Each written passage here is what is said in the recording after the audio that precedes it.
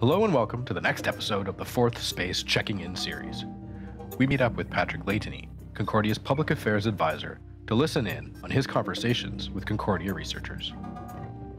This week, he sits down with Concordia researcher Stefanie Duguay and one of her co-authors, Christopher Dietzel, to discuss their new study, published in the Journal of New Media and Society, looking at how dating apps were quick to adapt to the new limits placed on socializing during the pandemic. Thanks for listening. Before we just get started, this was really about sort of the first wave of the pandemic, right? When you looked at how sort of these 8 dating apps really kind of changed how they work and sort of leaned into the pandemic, I guess. Maybe if you want to just start with that and we can get into it. Sure. Well, I'll give a little bit of context. I guess it was March 2020, and as dating app scholars, we were already on several of these apps for other research purposes, and we started to notice that as things shut down in Canada and also abroad, many of these apps were also making shifts in the messaging that they were sending out to people, and then shortly after that, some of the features that they were promoting. And so we thought, well, we're at home, we're still working from home, and this is something very interesting. And this is a historical moment that if we don't start to look at what these apps are doing, how they're adjusting to the pandemic, then maybe nobody else will be doing that at this moment. So we started to collect the materials that app companies were posting to social media. And we also collected some in-app messages, right? Because some companies were sending their users direct messages in their apps. And we started to look at what features or functions were these companies changing in order to adjust to the pandemic conditions. Chris, you want to add to that, or is it? I mean, Steph said it beautifully. Yeah, that's we were really interested in, especially since the premise of dating apps, appeal to users because of the idea that you can connect online but then meet in person. And with the pandemic happening, of course, there have been intense restrictions on how people can meet in person.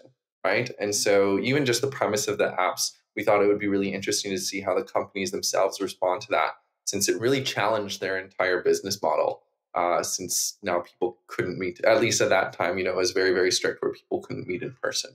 So it was quite fun, I must add. It was a lot of data to sort through for sure, but it was really, really interesting work. And it's been quite fun to do the analysis since then. Yeah, it seems like the apps really kind of they took the pandemic and the health restrictions. They took it very seriously. I mean, sort of. I think what by reading the paper, I found that like the tone of their communication tried to stay kind of light and friendly, but they weren't messing around with like the idea of this isn't that serious. Go out and date, and it's going to be fine. So can we just go over the findings and sort of maybe explain to me sort of what were some of the commonalities that you found amongst, and if any were particularly different or? For sure. Well, before that, though, I just want to pick up on something that you said, which was that they took it very seriously. And I think, if you think back to March 2020, a lot of people were afraid. There was a lot of unknown in the situation. And so I think these apps needed to take this seriously. Because there was a lot of media attention as well to, okay, we have to change the things that we do. We can no longer meet in person.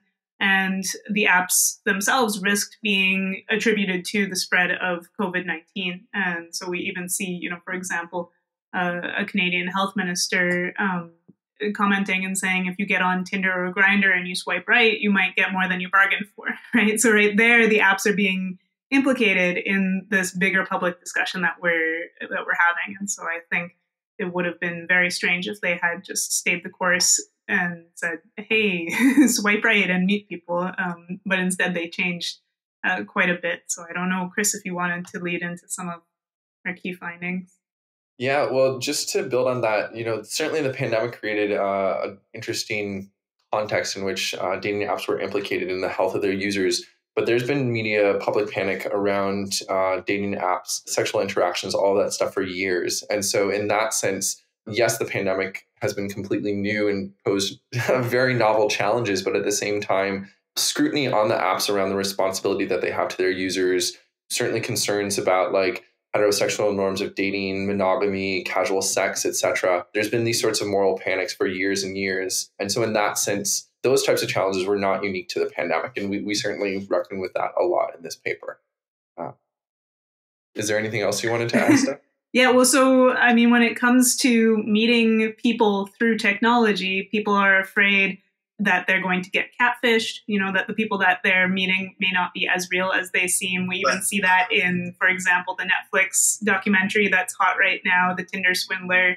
So people have been afraid of that for a long time. And then also casual sex has been stigmatized in our society for a long time. So when you have a technology where people are meeting other people that they don't previously know, and these technologies get associated with cultures of casual sex, then there's already quite a bit of panic surrounding these apps.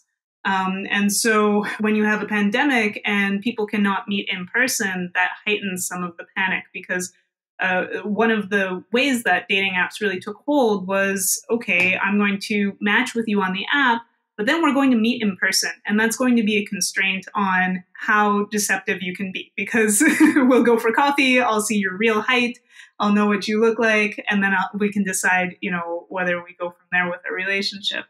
And so we really see, with the turn to meeting people online and during the pandemic staying online, the dating apps were very much creating a lot of messaging in order to make this feel safe, in order to make this feel comfortable. And one of the key terms that came out of this that a lot of the companies were using was this term of virtual dating, and calling virtual dating the new normal.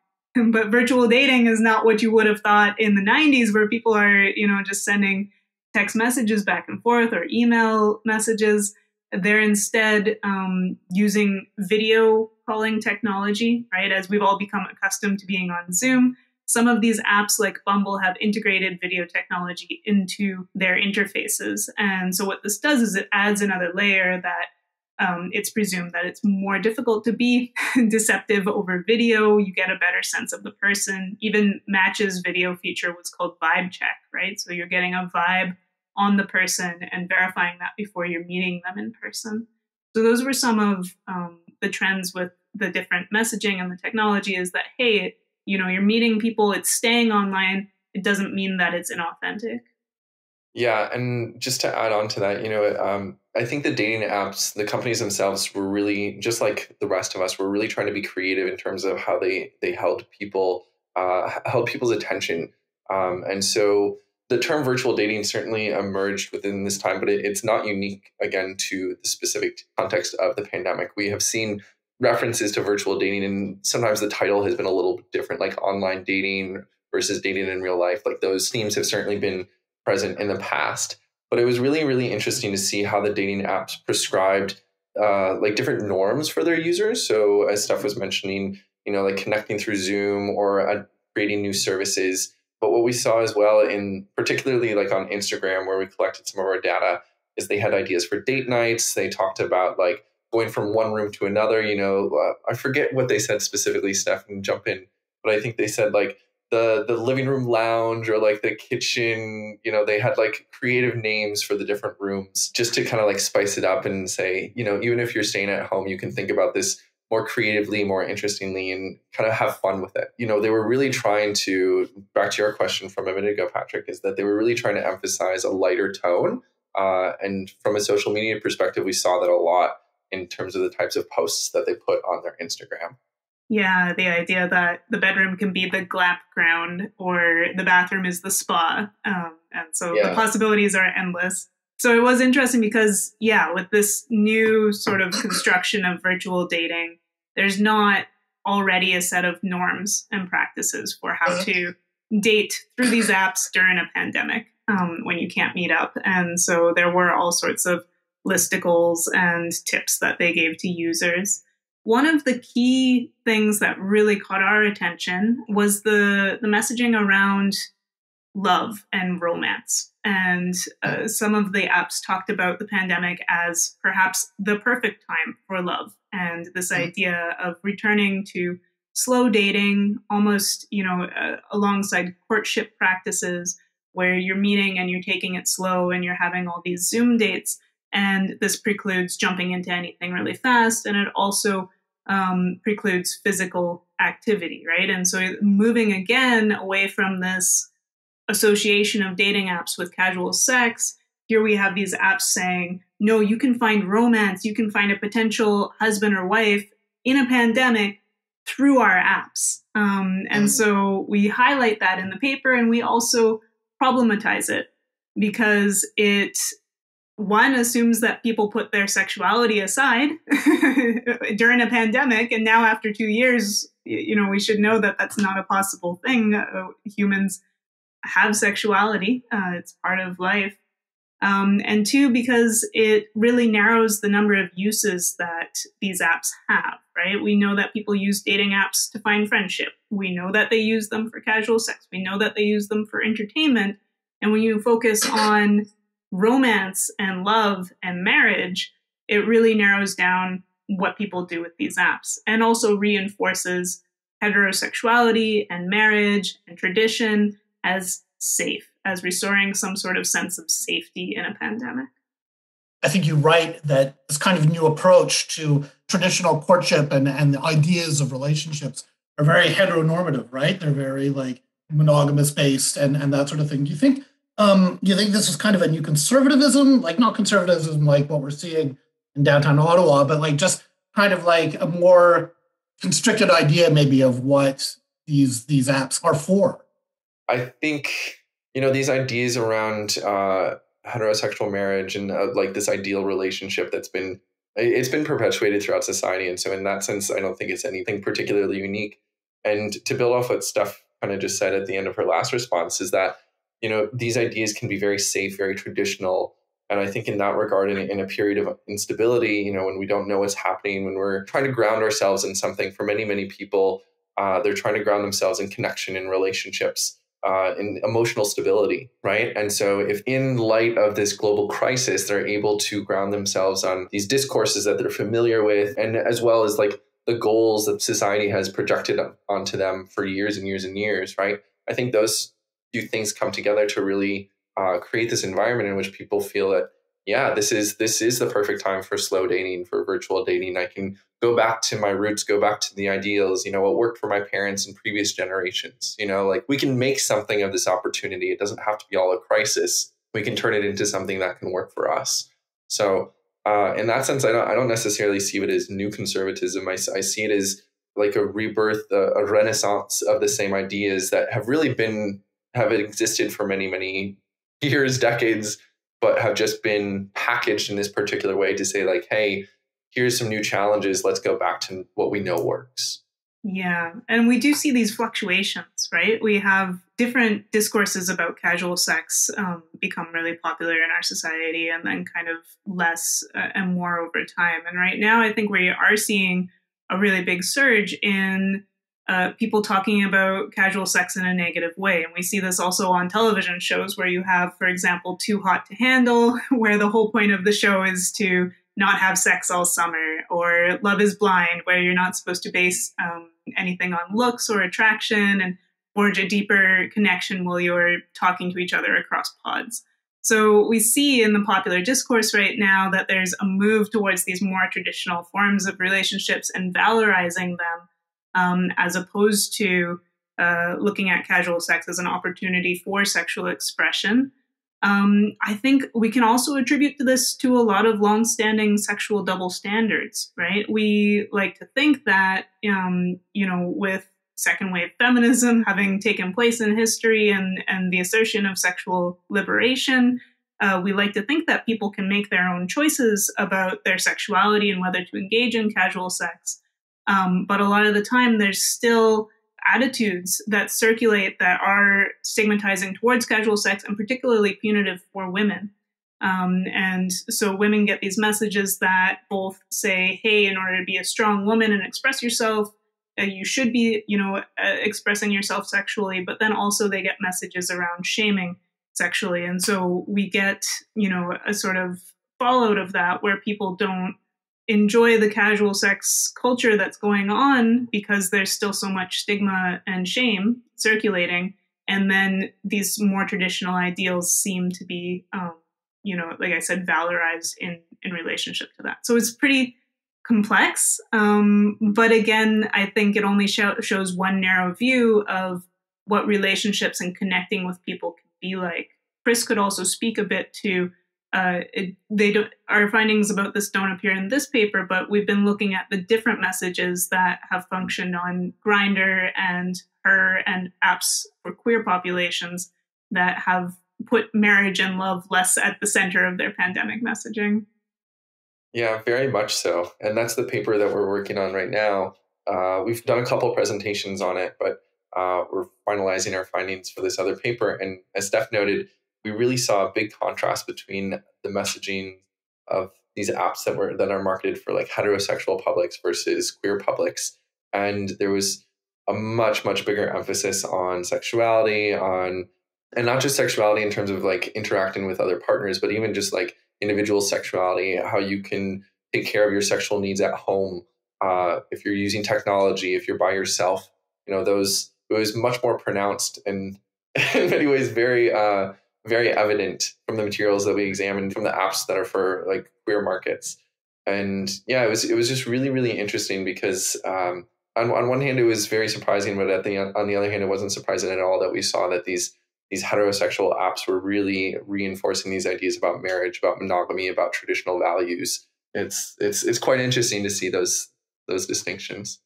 I guess just my last question would be about sort of going forward. I mean, lockdown restrictions are easing, socialization, where I'm assuming is going to increase over the course of the spring and summer. It seemed to me reading the paper that you think that a lot of the measures are going to stay in place, especially like the video interaction before meeting in real life. Is that something that you're anticipating, that the pandemic has actually changed the nature of virtual dating? I think that a lot of the dating apps will keep these features and functionalities. They've invested in the technology, they've put the messaging out to people. And as we've experienced, it can be very easy and seamless to connect via video conference and to initiate first connections through technology. On one side, this can be really helpful, right? It helps you to sort through all of your matches. This is a key complaint that a lot of people have is, I'm on the apps and I don't actually know who to meet up with. So it can help with that. It can help with accessibility. It can help to connect across distance if you're not able to meet up in the same location right away. But on the other hand, we also raise some potential issues about who can actually, give a genuine sense to the people that they match with over video call, right? You think about how maybe not everybody has surroundings that they can call from that make them feel comfortable, right? Or that would make their date feel comfortable. We're really, again, raising the bar for, showing your inside home life before you've even met somebody. So that itself could have safety implications for people in trying to keep some of their details private while they're getting to know the people that they match with. So there's complications to this, but I think it will stay with us for quite a while. I agree. And this is something that we wrote about at the end of the paper as well, is that whether or not the app companies continue to use the term virtual dating, these practices are going to be, revised or repackaged in particular ways. And one of the examples that we gave at the end was with Bumble, which has already started to shift towards like slow dating as another phrase that they're marketing right now. So that, if or when we go back in person, even if it's not going to be virtual, they can still project these values and project these practices to their users to encourage people to take it slow.